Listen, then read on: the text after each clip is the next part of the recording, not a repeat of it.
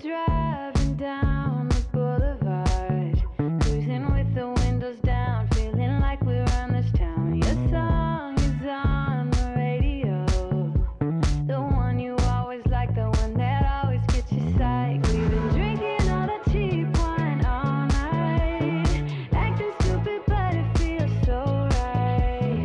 I know that we will all be just fine, but tonight I just wanna dance it off.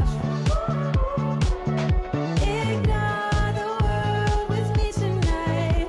Wanna dance it off. Put your body next to mine. Hey guys, it's Mike Chen here in Los Angeles. As you know, I absolutely adore Filipino food. And I feel kind of bad because I didn't know there was a whole Filipinotown here in Los Angeles. I knew there was one in New York, but it's supposed to be over 2 square miles. That's a lot of Filipino food. And the first place it's closed. Everyone I talked to told me I had to try this place. It's supposed to taste like a Filipino barbecue and a Southern barbecue got together and had a baby. That would have been a delicious baby. Not that I go around eating baby. Anyways, I'll try to find out more information about that, but I know where we're gonna go next.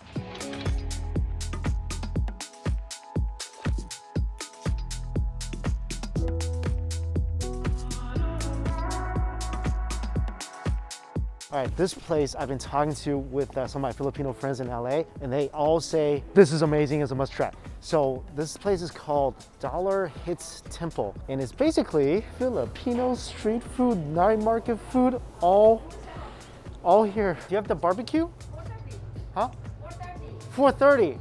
Oh, okay. I'll come back at 4:30. Thank you. All right, good news and bad news. There is barbecue, but it's at 4:30, so be back in 3 hours. What? It says it's open. It feels like the food gods are mocking you inside of Heaven's Kitchen. Third place I've been to that's either closed or it doesn't have the thing I was looking for. If there's no food here, you will see me collapse. So this is the outdoor dining area for Kubo.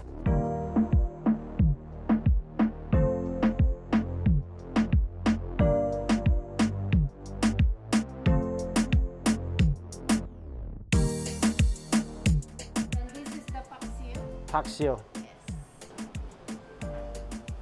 Sweet milkfish. Milkfish. Oh, milkfish is good. I'll make you try this. This Okay. barbecue pork. Chris is helping me out right now, but she's a little too shy to be on camera. But thank you so much. This is chicken. Oh, yes.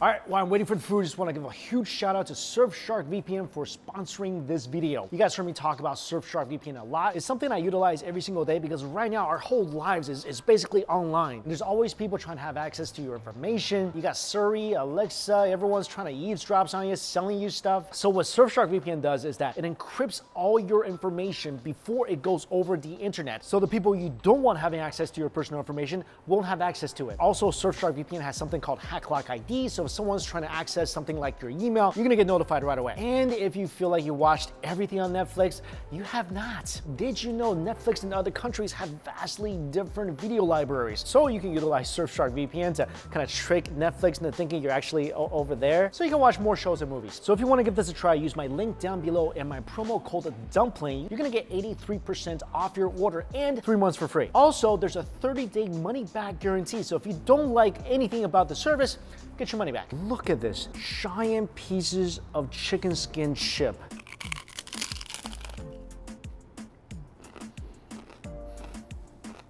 Oh, I love this.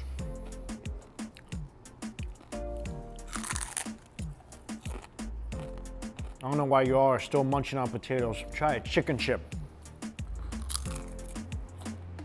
This is so great because after that wonderful crunch, you start tasting the fat. Personally, I don't know why more people aren't eating chicken skin chips. I mean, when you eat fried chicken, what's the best part? That's right. I'm gonna dip it in a little vinegar too.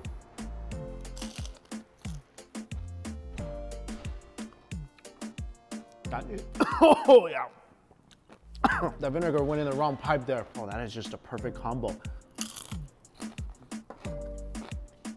come here, get some fried chicken skin, dunk it in this miraculous vinegar sauce. I have not seen a calamansi in such a long time. Put that over the barbecue skewers.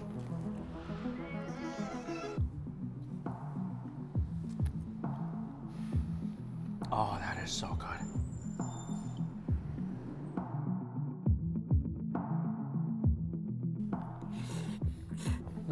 People sometimes ask me, why do you like to eat so much? First of all, it's yummy, obviously. Secondly, food for me is like a memory. So for me, eating something like this here in LA, it just kind of brings me back to, you know, the night markets, walking around Manila or Davao. It's all connected. So when I'm tasting something like this, wherever I am, it just brings me back to a good, happy food place.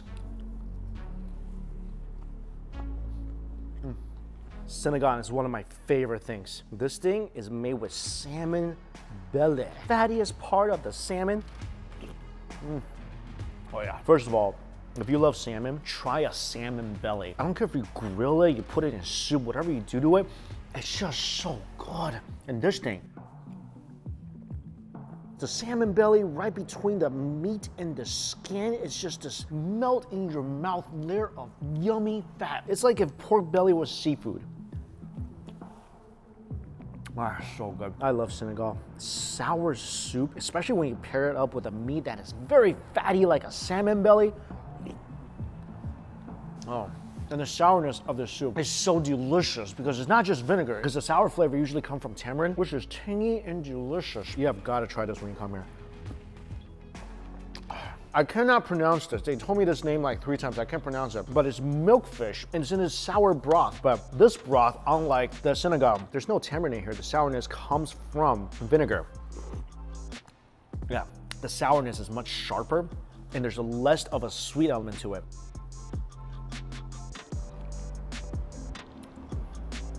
This is punch me in the face good. Why is punching me in the face good?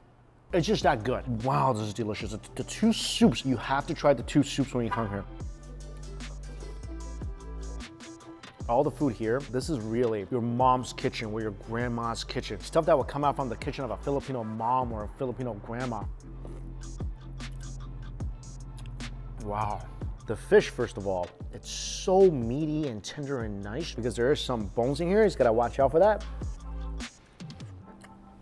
It's really such a meaty fish. And again, just like the salmon belly, right below the skin, you got that fantastic layer of fat. It's gonna be less fatty than the salmon belly, but you taste that slightly gelatinous, melty texture. And all that soaking in a vinegary broth, it just tastes like the whole world is in balance. Such a comforting soup. They just brought this out. This is called the Shanghai lumpia. Look at this dipping sauce. Sweet and sour sauce with a load of floating chilies. These are some mind-blowing, reality-altering spring rolls. First of all, this skin is so thin, and just listen to this crunch. The sound is so subtle because these layer of skin, it's just breaking apart without any effort at all. Inside, fatty, delicious minced pork. This, I'm gonna put on the must-try list. 10 out of 10. Wow. Oh, what is this? This one, we call it okoy. Okoy. Yes, it comes with a bean sprout, tofu, onion, sweet potato, and squash. Oh. And this one, in pork intestine. Pork intestine. Yes. Oh, that's great. Thank you so much, Annie. This is amazing. Thank you. This is life-changing. Thank you.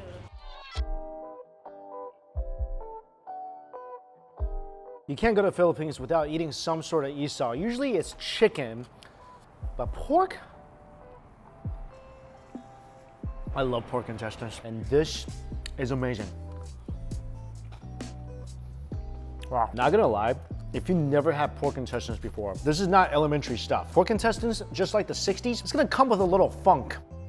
But that aside, the outside, they toasted the outside so it has that slight charred crunch, and the inside, so tender, and it melts. There's so many dishes in this place that I love melting. How do I, like, I think,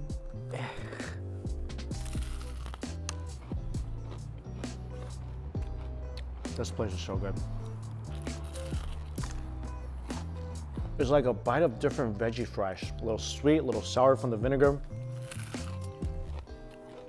but everything remains so delicate. The big textural change is with the tofu. Fried to golden perfection on the outside, but the inside ain't nothing but tenderness. What a good place. Also, that amazing, friendly Filipino hospitality. You'll definitely find that here as well.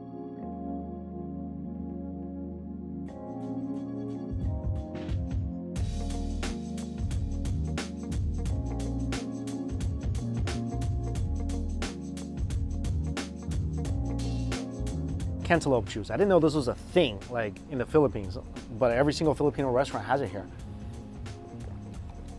Oh, so good. Cantaloupe juice and honey, because cantaloupe juice is just not sweet enough. You gotta add the honey. No, I'm actually serious. It's much better with the honey.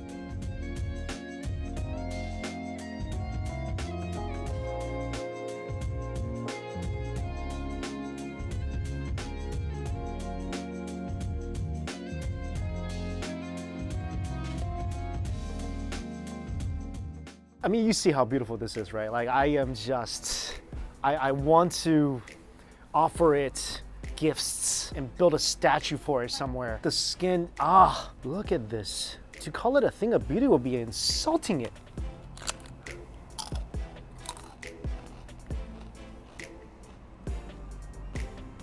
That's the lightest pork skin chip you will ever have this side of hog heaven. I mean, this is a chip. You hear this, right? Oh, that is toasty and crispy.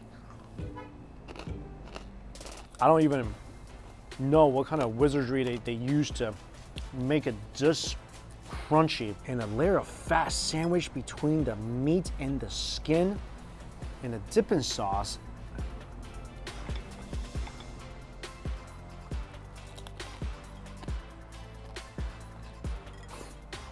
Go get some spring rolls first, whet your appetite a little bit, come here and get this. Also, this is another reason why I love Filipino people. This is considered an appetizer. That's right, it's an appetizer. It's like watching a whole Marvel's movie and calling that a preview. Oh, and they made their own Cinemac. This is a chili vinegar sauce. I think you definitely need something like this. Oh, accidentally flooded my plate a little bit.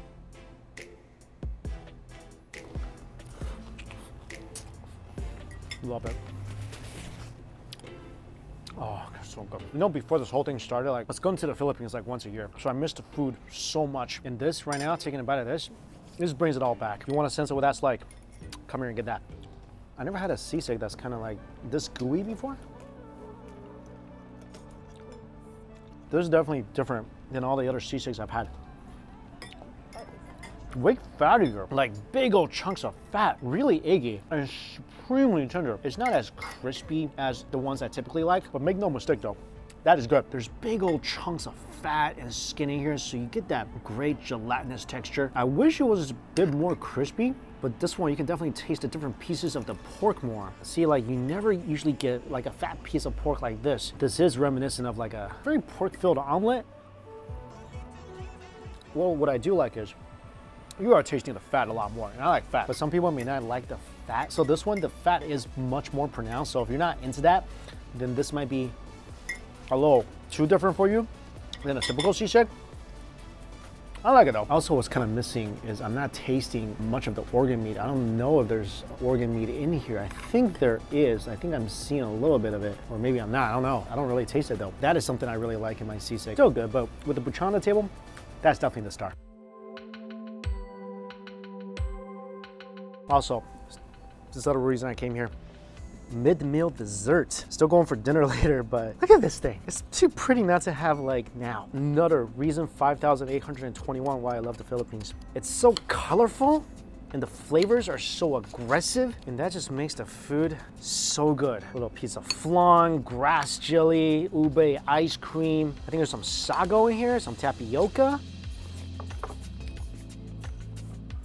One of my favorite desserts in the world. And the number one reason I love this dessert, as good as it is, it doesn't fill you up. It's like refreshing. So you could eat this. You could take a midday eating break, eat a dessert. Dude, it's like a food intermission. So you can eat this, have some fun, and go eat more stuff later. Okay, so I'm back at this place where I was at initially when I first got to Little Philippines.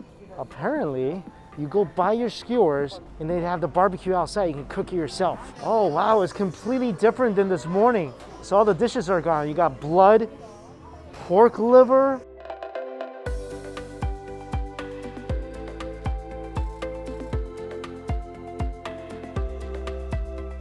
Okay, I gotta figure out how this works. So this is Paul, by the way. Line starts there. Yeah, just grab one. All right. All right, what do you want? Chicken skin for sure. Chicken skin, yeah. Get some chicken skin. How many? Get 3. Get some pork belly. You want chicken feet? Maybe 2 chicken feet. Yeah. Yeah, I'll take a liver. Oh, definitely some pig ear. You like pig ear? I've never tried it. You never had pig ear? I don't think so. It's good stuff. Pig intestine. Oh, this is good stuff. Grab it. This is the best. Chicken yiso.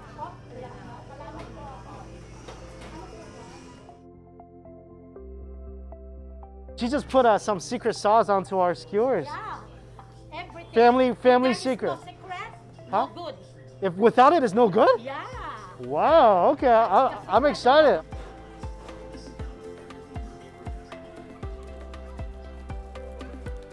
Woohoo! Melon drink, that's Grace. Let me tell you how everything works. So you go inside, you just grab the skewers yourself. Each skewer is only $1, and this drink, the melon drink, is also only $1. There's 4 grills being set up here, and you can just grill your own stuff like they're doing over there. Look at this. Look at these guys, being all professionals and stuff. Look all the stuff they're grilling. You got a lot of innards. Yeah. Right now we're waiting for the uncle to fire up our grill right there, where we can get to cooking. But in the meantime, look how bright this melon juice is.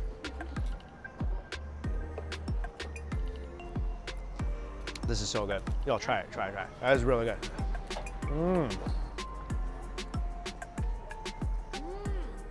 Right? Things that are unnaturally bright orange taste delicious.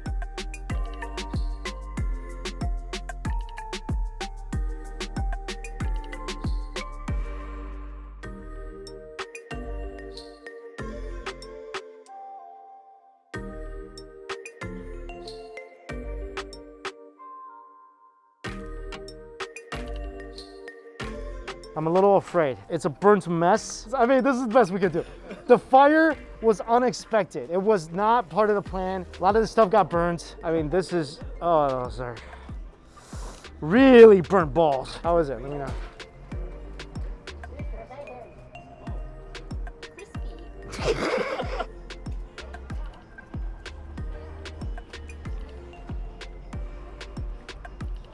I don't know, it's just good. I think it's good. I choose to believe. This is the one we're really worried about, whether the pork belly actually cooked or not.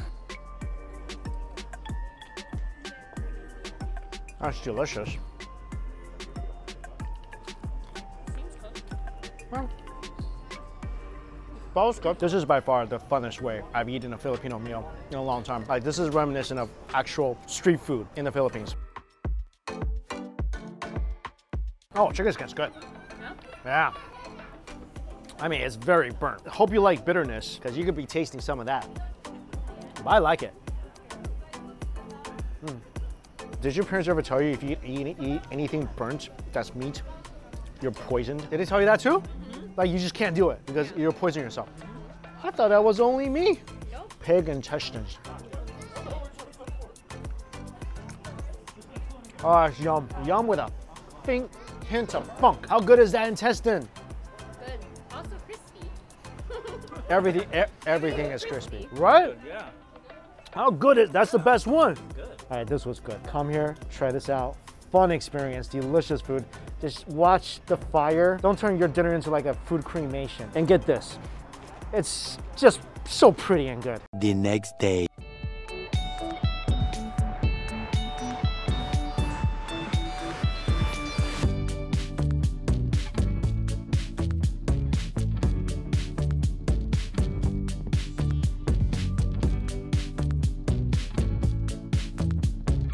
I got a question for those of you who live in Los Angeles or Phoenix or Places that have sunny days a lot. And I know a lot of people like the sun, but isn't this like just way too much? Like every day, it's kind of like the same. It doesn't rain, it doesn't get cloudy, it just, the sun is there.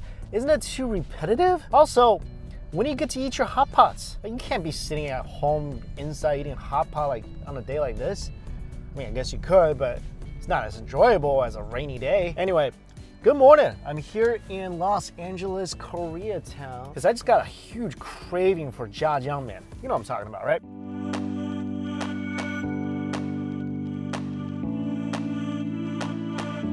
It's a funny story, actually, how I know about this place. This place is called Zzamong. Anyway, so a couple years ago, I just started the Eat with Mikey channel. So I really wanted that channel to be kind of me eating with other personalities, YouTubers, interesting people, whatever. And I really wanted Ryan Higa on the show because, oh, thank you. I love Ryan Higa because I think that guy's an absolute comedic genius, and I love everything he does. So I was a huge fan. So I really wanted Ryan on the show, and I got really lucky because he was with Arden at the time. So I was able to get both him and Arden together, which was just amazing eating experience, and they chose this place and I loved it. The food is great. They were both really just everything you expect from those two. It was a fun, interesting conversation, but then like I really didn't want to start releasing videos on that channel until I had like a few lined up. So then I started traveling again.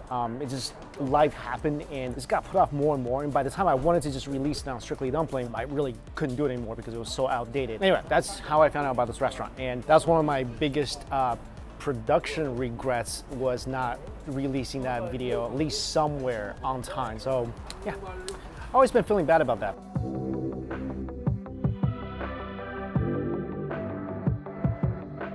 I don't know if I'm the only one who's like this, but I cannot start eating my jjajangmyeon without my sweet and sour pork. Totally forgot to have the spicy challenge. It goes through 1 to 10, and I want it spicy, so I'm gonna add some chilies in there.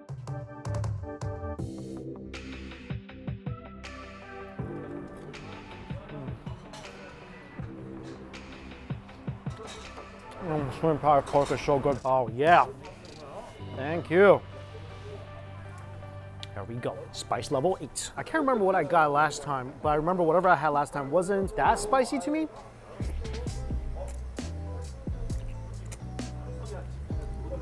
This is spicy. Level 8 is definitely very spicy. Now I think about it, I think last time I only got level 5.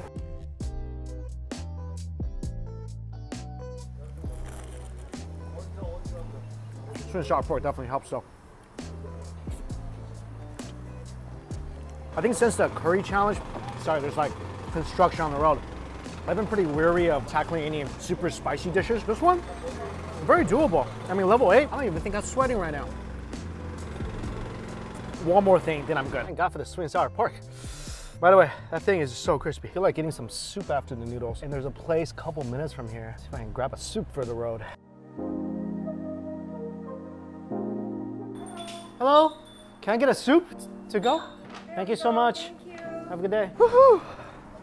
Been wanting to try this place forever. I love the bone broth soup in LA's Koreatown. I love it. I couldn't ever find anything close to this stuff, even in New York. Creamy bone broth with brisket. And typically this stuff, they don't add salt in there, you do it yourself. I think that's what they did. Oh, so good. How many times in your life have you taken a sip of soup with really not much salt in there and still think it's magical? That is everything I want in my soup. Throw some salt in there. Also, you got dipping sauce for your meat. That'd be pretty much perfect.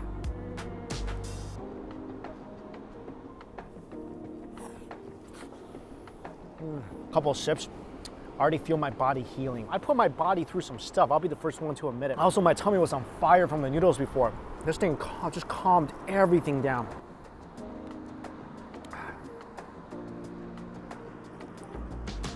Tasting this, you could swear there's like milk in the bones. It's naturally creamy and so soothing. This is probably my last meal here in Los Angeles before I head off to Vegas. I don't know why, it's just, maybe it's a mental thing when I'm eating soup or whatever. I just feel so calm, like I feel less stressed.